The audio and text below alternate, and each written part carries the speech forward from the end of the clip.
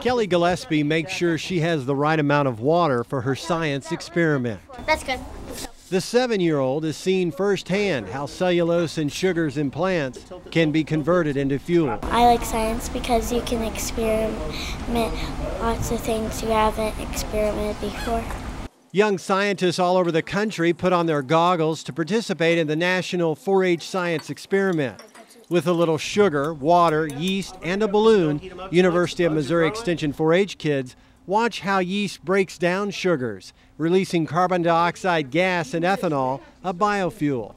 4-H specialists hope these after-school projects will get kids hooked on science. There's not enough time in the classroom to learn all there is to know about science.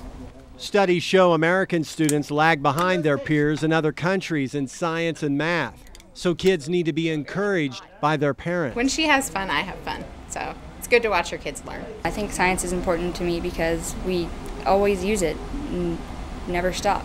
Even if we don't think we always are.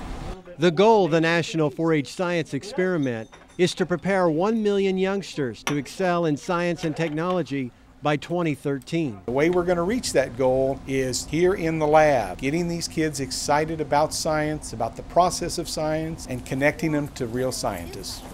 The Biofuel Blast experiment shows 4-Hers the importance of alternative energy research. What makes science fun is that you get to keep testing stuff out.